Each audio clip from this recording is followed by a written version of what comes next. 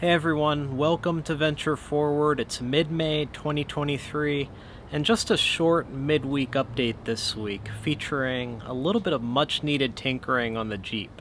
Now my Jeep RNG has a Genesis dual battery system with two Optima yellow tops, and it's had this system installed for close to 7 years now. It served me very well, and it keeps the crank battery isolated from all of the other aftermarket electronics I've added to the Jeep over the years. So I can operate electronics, lights, and appliances and run the accessory battery into the ground, and the Jeep will still start on the crank battery with no trouble whatsoever.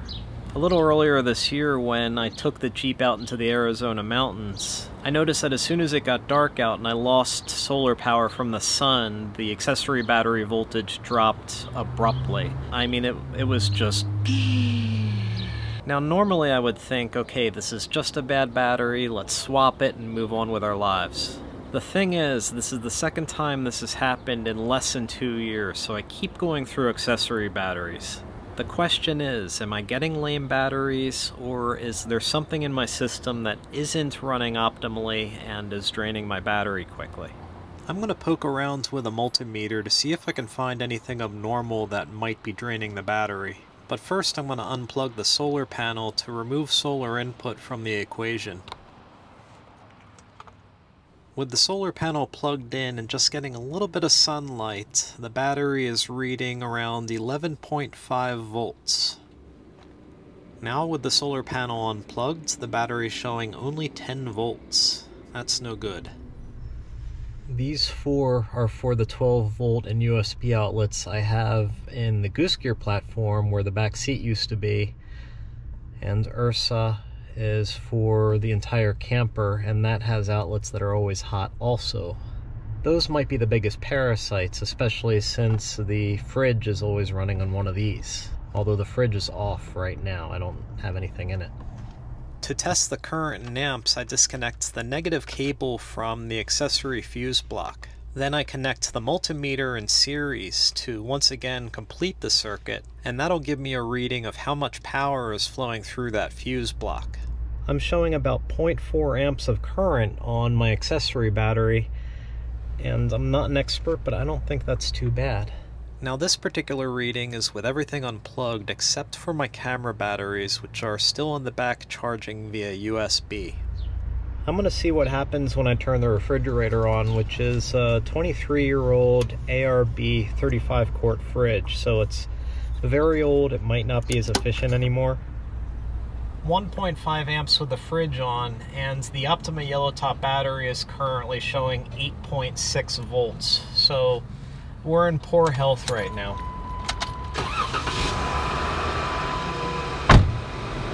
Alright, so now the alternator is engaged and I'm showing 13.7 volts on the battery through the alternator.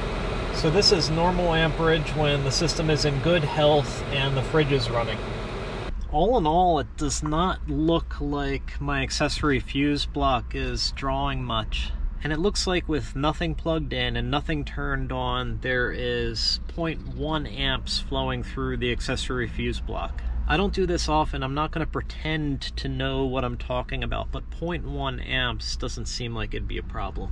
You might have a better understanding of all this than I do, so please don't hesitate to share your advice in the comments. Although I always try to do things correctly, I only know enough to be dangerous, so your insight is greatly appreciated, not just for me, but for others who might be watching this video.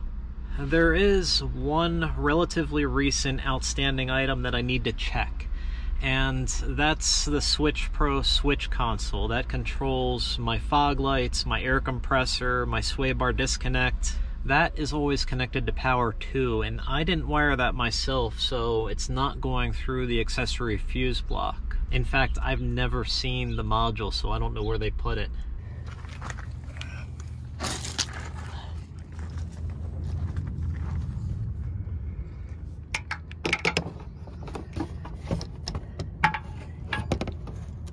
There you are. Control module for the Switch Pro, and looks like a big red cable to the positive battery terminal. Alright, I don't like testing current on a positive terminal, but seems like there are multiple grounds in play, so I'm going to use great care.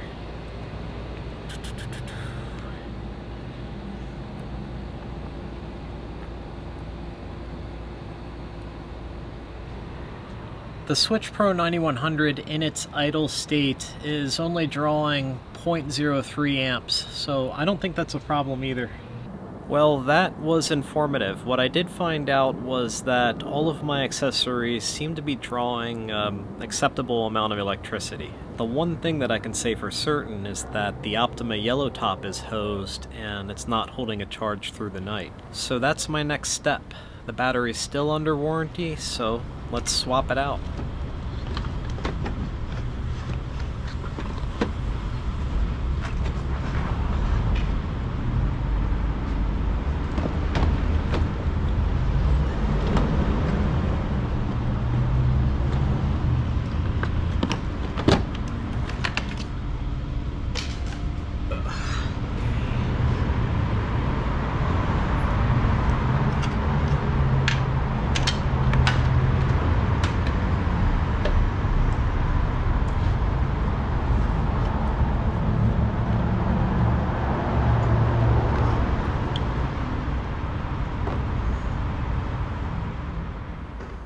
Alright, that was fun in the auto parts store parking lot, and I'm looking at the Victron app. All systems are go, voltage is 13.03, but this is great. All that's left to do is just keep an eye on the new battery and see how fast it depletes.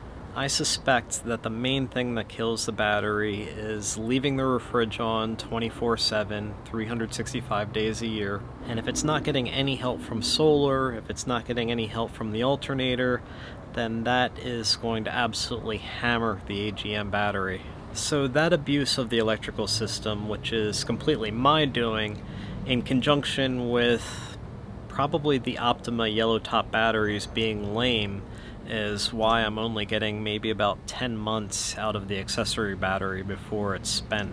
Now I have to address this because I know what you're thinking. Chris, you have to stop getting Optima batteries because they aren't that good anymore. Now the reason I have these Optima batteries and not something of better quality is because for the past 6 years I've lived on the road. I didn't have a residence. I didn't have an auto parts store that I could just go to anytime for a special order. If you're a full-timer and you're constantly on the move, then you need to work with what's on the shelf of your nearest auto parts store. When I first installed the dual battery kit sometime in 2016 or 2017, I had 2 nice Odyssey batteries. They lasted 2 years until I found myself in Newfoundland and I needed to replace them urgently. So I called around auto parts stores in Newfoundland and nobody was an Odyssey dealer. There was no way to get Odyssey batteries, at least not quickly. But what I found was Optima yellow tops were in stock all over the place. So if you're a full-timer, the best battery you can get is one that is heavy, it has 2 posts, and it says battery on the side.